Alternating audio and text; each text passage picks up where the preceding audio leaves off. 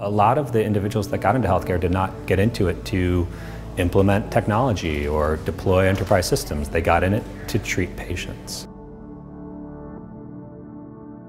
Innovation's really important in healthcare because the traditional ways in which we've addressed the issues we've faced have not been successful. So there's a lot of unique challenges, and really what we want to target is... Startups spend a lot of their life trying to make large companies understand why they need the solutions they're selling.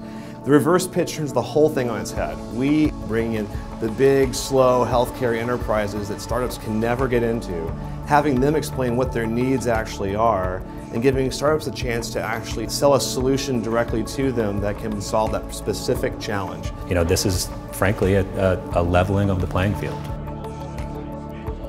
We will look for companies, innovators who either have point solutions or potentially end-to-end experiences and capabilities that would allow us either directly, ideally, or indirectly to solve some of our problems.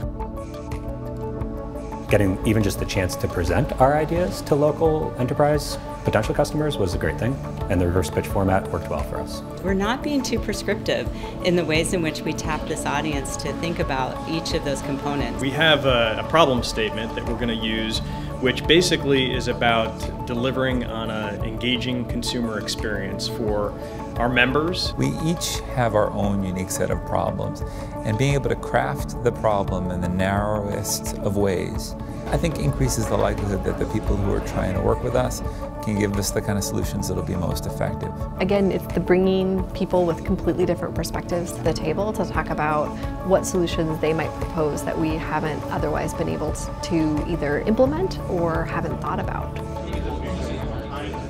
We learned more about how an enterprise might react to what we're trying to do.